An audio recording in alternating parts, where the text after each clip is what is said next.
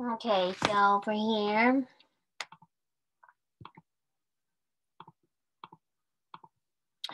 so it says that annual effective interest rate of I, the present value for perpetuity, paying 10 at the end of each 3-year period with the first payment at the end of year 3 is 32. Okay, so we know that the present value paying 10 at the end of each 3-year period, right? So 10 here and throughout. And with the first payment at the end of year 3 is 32. Okay, so we know that 10 over equals 32. But it says that the effective interest rate is annual, right? So we need to convert this. So what we're going to do is that we're going to take the annual rate and set it equal to 1 plus,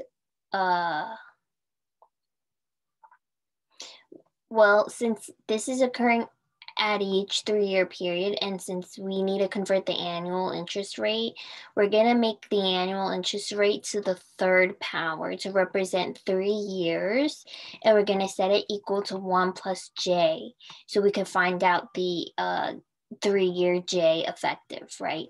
So then we end up finding out that the interest rate that we need to use here in this case is 1 plus I to the 3 minus 1. Now the second one is the present value of a perpetuity paying 1 at the end of each 4-month period, right? With the first payment at the end of 4 months, which is X, right? And this is 1 year at the end of every 4-month period, right? So we know that the payment is X. We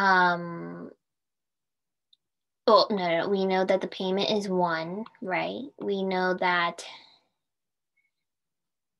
the perpetuity equals X, right? Now we want to convert the annual effective rate into a 4-month period. Well, how many 4-month periods are there in 1 year? There are 3 4-month periods in 1 year.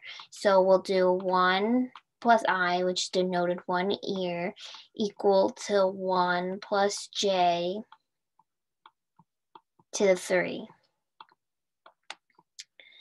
Now let's solve. So we'll make this 1 plus I to the 1/3 minus 1, right? Now we have to calculate X. Okay, well, the first thing that we could do is that we can start simplifying, right? So we want to see what we can do with these 2 equations. Well, both of them have the same interest rate of I, right? So let's first simplify. Let's focus on this one first. We could move 10 to the other side here.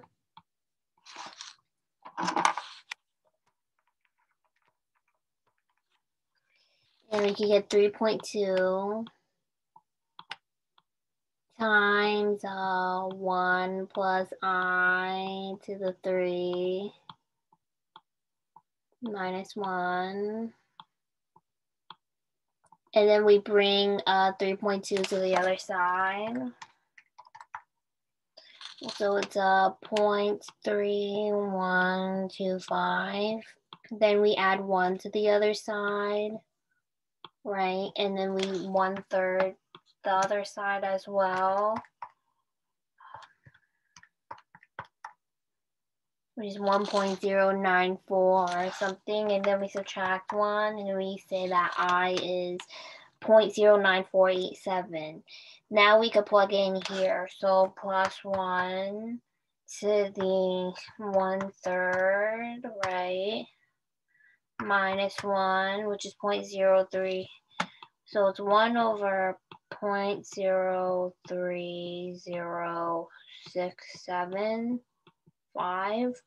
And then we do 1 over 0.0367 0.75, and then we end up getting 32.59 as the final answer, which is closest to B.